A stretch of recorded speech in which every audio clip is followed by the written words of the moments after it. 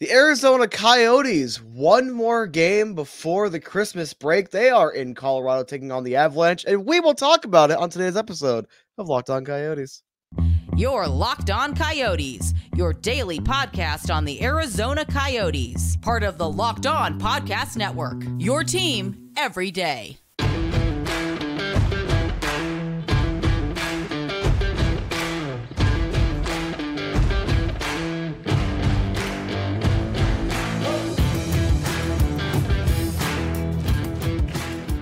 Welcome to the show, everybody. This is Locked On Coyotes, your number one daily podcast on the Arizona Coyotes.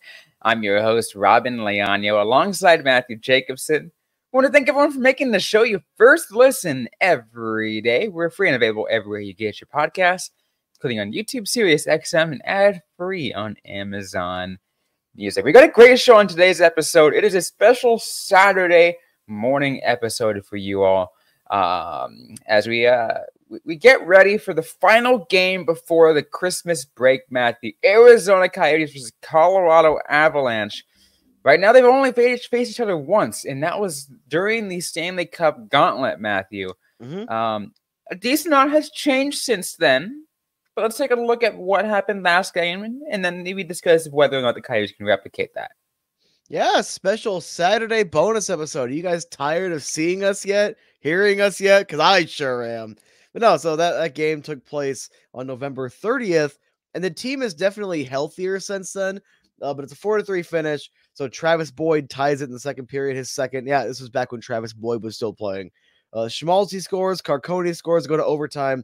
And the Nick Bukestad, 4 minutes and 39 seconds into the overtime, it technically counts as an own goal. I remember being a little upsetty spaghetti because I think Michelli had an assist on that and it ended his mullet point streak, but They walk out of that one with a 4-3 victory. That was on that 5-game winning streak, the Stanley Cup Gauntlet. Really impressive stretch of hockey. And the Arizona Coyotes head into this one winning their last 4 on the road. They are now 6-8-2, and their last 10, they're 6-4-0. Looking at Colorado's coming off their last game as a win. Their home record is 13-4-0. This is a tough team to beat in Colorado, and the Coyotes, it was actually fun. So listening to the game last night, Michael Kesselring actually mentioned how they wanted to improve that road record, pretty much similar to how me and you said it on the show a couple of days ago, where it's like, hey, this is a good opportunity to improve the road record. It was a good opportunity. They took advantage of it. Can they keep it going in Colorado? A much tougher opponent in a really tough building. Yeah, no, that sure is the difference, and especially when you're going up against a guy like Nathan MacKinnon, who I believe just had a really hot game. So, what was it? He had a 4-goal game? I will go ahead and look it up right now as you continue your thought. Yeah, no, I mean it was absolutely insane. Wow, 4 goals and 1 assist, 5 points over a 5-point game. Over his last 5, Robin, you're not going to believe this. That is 14 points and 6 goals in his last 5. We all know how good Nathan MacKinnon is, and I kind of hate it because I very strongly dislike the Avs. But this kid is excellent. I probably shouldn't call him a kid anymore. He's, 28? He's older than me. This guy is ridiculous. Nathan MacKinnon is on my fantasy hockey team, and I like that he's doing well. Selfishly for my fantasy team, but oh god, like the fact that the Coyotes are catching him when he's he's already good. We already knew this, but when he's this freaking hot, and you're just like, oh god, what is gonna happen? What in God's name could possibly happen in this game? You know what? Let's have a little bit of positivity as I'm going to try to distract from the fact that shirtless fat guy might have to make a comeback with how well his team's playing. But side note, you have no idea how awkward. I was in a Locked On meeting earlier, and the person I was meeting with was looking at our channel, and that is still the top video, and it just shows a very hairy, fat individual. But anyway, Colorado's on a 5-0 record the last 10. And MacKinnon's been absolutely on fire. What better time than to start cooling off than when the Coyotes come to town? And looking at the numbers, let's see. Power play percentages, Colorado is better than Arizona by about 1.1%. They're ninth in the league. Arizona's 11th. Penalty kill, Colorado is 6th. Coyotes are 16th. Special teams is going to be a major battle here. Major battle because Colorado's better in every aspect. Goals for per game, Colorado is second in the league, 3.64. Coyotes 3.13. Goals against, Colorado is 13th, giving up a little over 3 goals a game. Coyotes are 11th at 2.84. So if they can, going to assume Connor Ingram gets a start tonight, but we don't have any confirmation yet. But as long as the goaltending is sharp, the defense shows up and plays well, it's going to be a challenge, Robin. This is not a gimme. This is not even close. No. But they can pull something off here, but they have to bring that A game. It's going to be a really difficult game in Colorado. Absolutely. And it has to start with like making sure that, you know, you don't even like, yeah, sure, it's the last game before the holiday break. You get to this break as strong as you can. You're getting right around that halfway point in the season, especially too. So you just want to make sure you put out all the effort, especially knowing that one thing is said. A lot of people talk about this, Matthew, and saying that if you're holding on to a wild card playoff spot by the Christmas break, there's a pretty good chance you're going to make the playoffs. Like playoffs? You kidding me? Playoffs? We are still ancient enough to make that reference. Oh God. But yes, you're right. But yeah, no, as I said though, like, yeah, the Coyotes need to realize that they can end up into this break on a high note. Beating Colorado, fighting for some extra standings points, keeping that wild card spot going into the break is huge. They need to keep that motivation. They need to keep that message going. Yeah, sure. Yeah, the message sent against Ottawa and San Jose is probably a little bit of a different message than you're going to send when facing Colorado. Yeah, but I feel like the core of the message is going to be the same. The core is like, better fight your asses off. It's actually interesting. So if you're going against the Ottawas and the San Jose's, some of the worst teams in the league, the message is kind of like, get the job done. And obviously, like you said, the message wouldn't be that dissimilar in this game, but it's also like, hey, this is a team that you probably shouldn't beat. So let's surprise some people. Let's go out there and end on a really high note, because the Coyotes have the opportunity to have a 5-game winning streak heading into the Christmas break. And again, to get that win, they're tied with Nashville. And let's remember once more, as we mentioned earlier, the last time these two played each other, and you mentioned it on November 30th during the Stanley Cup Gauntlet, that was a 4-3 Coyotes win in OT. In OT. Like, the Coyotes rarely let a game get to OT. And we talked about how that's, a competitive game like that. The Coyotes and the Avalanche always keep a competitive game. Either a game like that, where it's super competitive, or a game like, let's flashback to the Stanley Cup bubble, in which they just got curb stomped by the Avalanche. Which version are we going to see? I am hoping it's the former. I want to ask a question. What goaltender do you think we're going to see? Against? Yeah.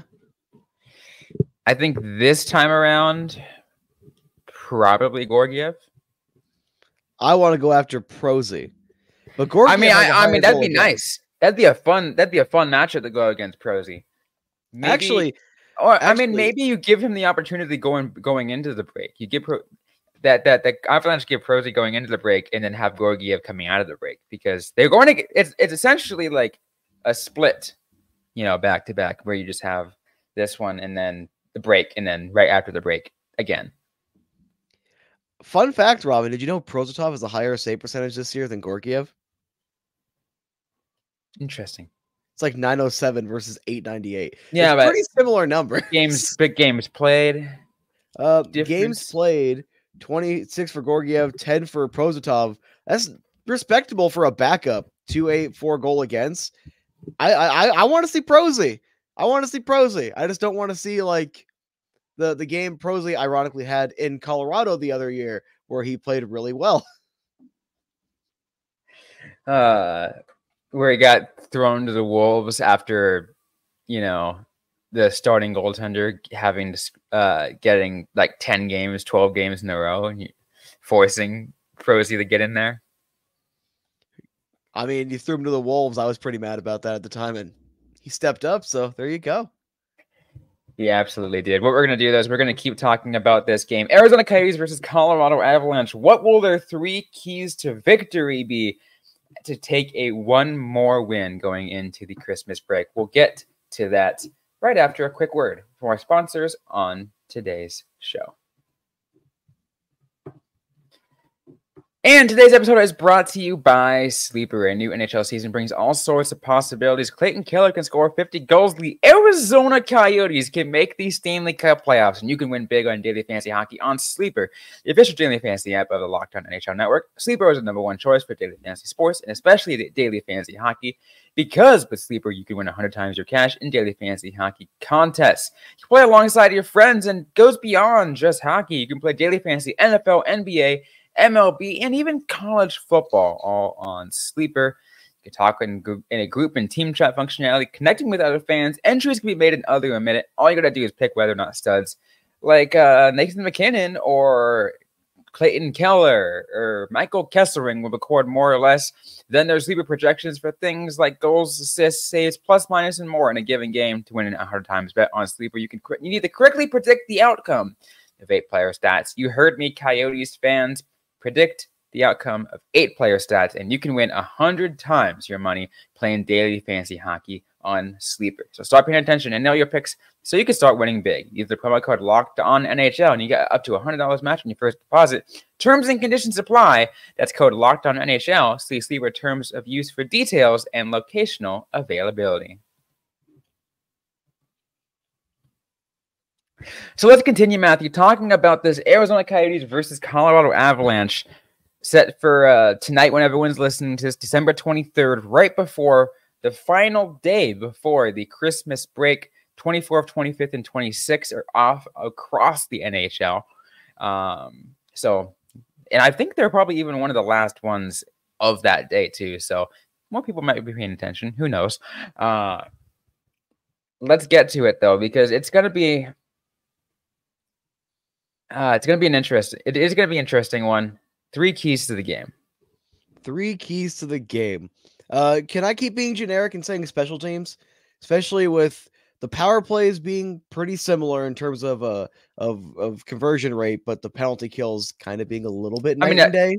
Special teams is a great first key to have, and especially is if you listen to yesterday's episode and the everydayers are paying attention to what we're talking about on how special teams lines works, and maybe some of our concerns and complaints that we've had in the past. In the game against San Jose, we noticed a little bit of a shakeup, where I think the top line, you had Michelli up there, and then the second power play unit, Cooley went down. And again, it wasn't a bad thing against Cooley. It's just like, hey, maybe it's a better fit. They're finding things that works for this Arizona Coyotes team on the power play units. And I feel like, to me, when watching that against San Jose, for example, like, yeah, they only got one opportunity. I would have liked to see 2 out of 3, versus just 1 out of 3. But hey, that's just nitpicking. But it worked. Yeah, it did. It worked. They converted 33%. Obviously, 1 out of 3, respectable. I'd like to see him convert like 2 against Colorado, but that might be a bit of a tall task. But considering how mostly good this power play's been, might be something they can actually step up to the occasion and convert here. But I think special teams is going to be really important, especially making sure that your special teams plays kind of above their head a little bit on the penalty kill side, because again, Colorado, excellent power play. Oh, excellent power play. And so that kind of leads to a second key, Matthew, on that. And I guess a sense is I was going to take over on the second key at least, and it's limit your penalties. They did a great job limiting penalties against San Jose. That was a very clean game. Yeah. Very friendly match, even though, like, San Jose seemed pretty frustrated in how things were going. They easily could have, tried to poke the bear and try to get, try to draw more penalties or whatever it was, or the other way around. Right? That could have been a worse game. What we're noticing is the Coyotes play better games when they limit the penalties. Is it a generic statement? Yes. Every team can play better without limiting their penalties, but it's especially the sense with the Coyotes because when they went through that losing streak and when they went through like some of their worst losses, what was it? They got like what? Let's say like 15 penalty minutes in the last 10 minutes of a game. Like, you don't want that to happen. You don't want to get careless. Yeah, they had at least a handful of games. That one St. Louis game comes to mind whenever we're talking about sloppy games. Much better last night. The only penalty was against Liam O'Brien in the second period for tripping Philip Zadina. So that's a really clean game. And I want to see more of that, especially against, teams that actually can convert on their power plays. Oh, absolutely. So that will be a perfect second key then, as we mentioned. Limit the gosh darn penalties. Limit the gosh darn penalties. What about the third key, Robin?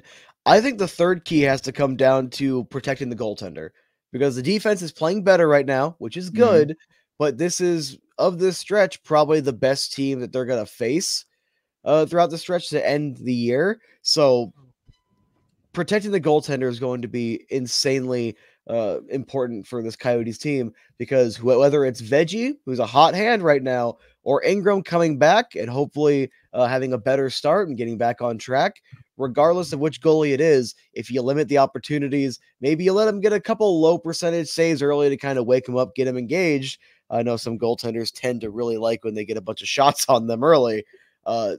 Keep them awake, keep them alert, make sure that the lanes aren't so clogged they can't see, but obviously clog them up enough to where there's not too much light of day. Pretty much protect your goaltender. Absolutely, you're absolutely right. And I wanted to take a look at the comment you made about this being one of the toughest matchups to end the year. And I'm looking at all the previous games the Coyotes played in the last month, or at least this month of December. And in December alone, the only two teams that were actually tough teams to play against are the Flyers and the Bruins. Those teams are like good teams this year.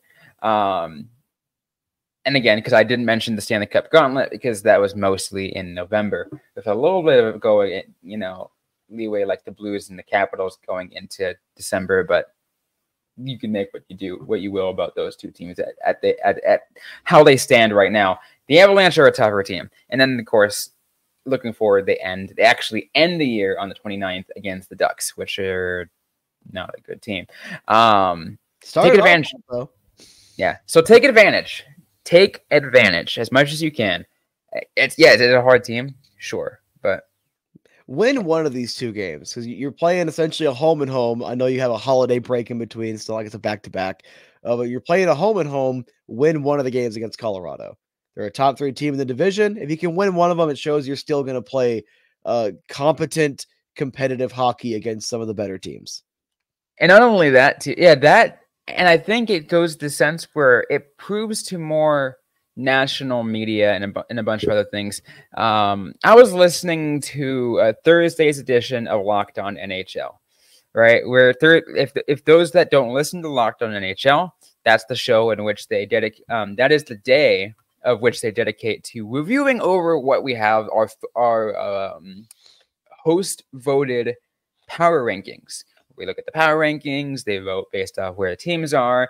And they kind of, and in yesterday's episode, they kind of looked at who are actually contenders, who's bubble team, who might fall out. And it was mentioned that it's I kind of think that, Edmonton, they're I think Edmonton will probably find their step.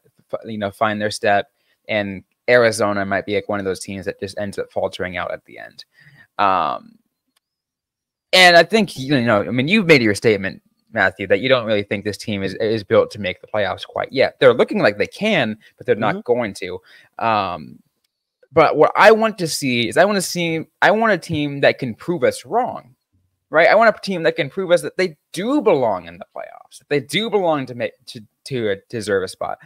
It is, yes, I know we're still in December and we still got 3 months, like 3.5-ish months left of the season.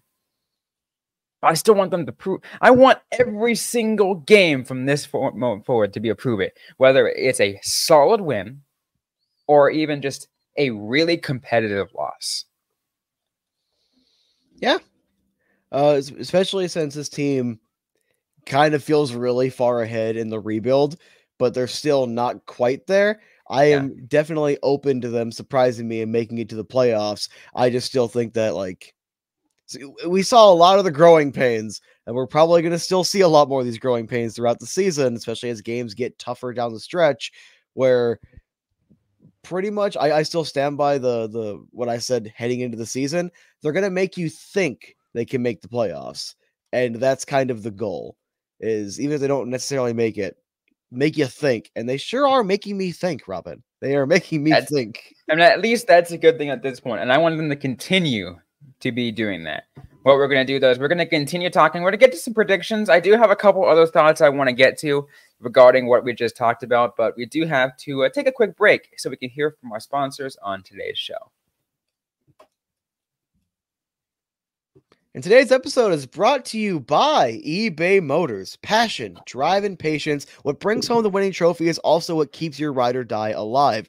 eBay Motors is everything you're looking for to maintain your vehicle and level it up to peak performance, from superchargers, roof racks, exhaust kits, LED headlights, and more. Whether you're into speed, power, or style, eBay Motors has got you covered. With over 122 million parts for your number one ride or die, you'll always find exactly what you're looking for. And with eBay Guaranteed Fit, your part is guaranteed to fit your ride every time, or your money back. Because with eBay Motors, you're burning rubber, not cash. With all the parts you need at the prices you want, it's easy to turn your car into the MVP and bring home that win. Keep your ride or die alive at ebaymotors.com. Eligible items only. Exclusions apply. eBay Guarantee Fit available only to U.S. customers.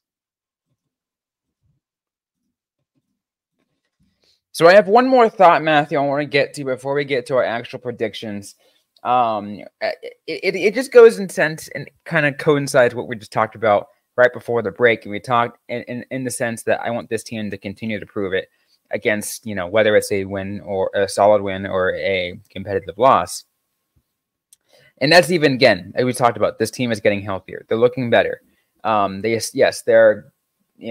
gonna miss out on some key players long term. Barrett Hayton's gonna be out for a little bit for a while.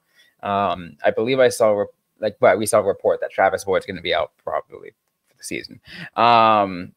But it's like, if they can, at the very least hold off and looking, you know, whatever it's like, you know, above average, at the very least above average up until Barrett Hayton comes back, I will be happy, because then Barrett Hayton can help complete a little bit more. I was gonna say that, or trade Karel Vejmelka for Connor McDavid 1-for-1, so we can get that extra center. No, but I really think that, and that's a kind of a funny thing though. But I do think, and I want people to realize this, that I've never spoke as highly of Barrett Hayton as I am right now. Like, for a while, I'm like, yeah, he's good. I think he deserves to be like a top 6. But I never spoke as highly as saying that it's like, just hold on until he returns. So you're finally coming to the dark side. All right. I've been saying this for a while with how good I have never been one that has absolutely, like, I was like on the complete other side where, like, actually trashed him. I was skeptical with him at first. I was like, and then I slowly improved over time. But realizing how much they're missing him, I'm realizing that, okay, he's a huge part of this team. He needs to come back. Of course, healthy. Don't bring him back early. No, bring him out there with one leg. It's fine. Just break his kneecap and put him back out there with a knee brace. You'll be fine, kid. No, seriously, it's good that some more people are starting to acknowledge how good Barrett Hayton actually is, and separate it a little bit from being 5th overall. Separate it a little bit from, a franchise center, which he isn't. Separate the expectations and what he should have been, and look at the solid NHLer we got with him. I'm high on Dylan Strome. Hayton, in a lot of aspects of the game, skating, two-way ability, defense, much better than Dylan Strome. I just feel like if Hayton had the exact same offensive numbers as Dylan Strome, the fan base would be like really in love with him right now. Yeah. And again, what I'm saying is the Coyotes are doing okay without him. They're surprising. They're surprising a lot of people. They're doing okay without him, getting some good wins out of it too.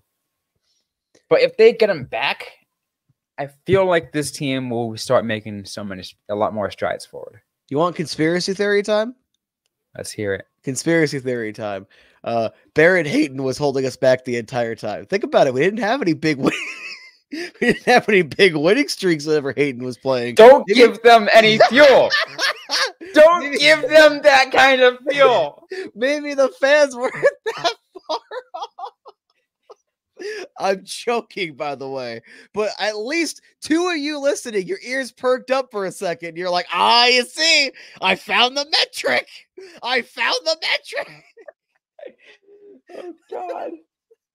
All right. I'm looking to see what his last game played was. It's been a while. It has been a while. AZ Sports Guy gives Hayton. He had his injury against Dallas on November 14th. You beat me to it. I had the article open. No, he last played against Columbus because he had a goal and he got hurt on the play he scored a goal in. So he got hurt before the Stanley Cup Gauntlet. So I'm just saying, all right, maybe Barrett Hayton was holding us back the entire time by being too solid as your first line center. Maybe they needed first line Travis Boyd back to start ringing off some wins together. They needed him back just to realize that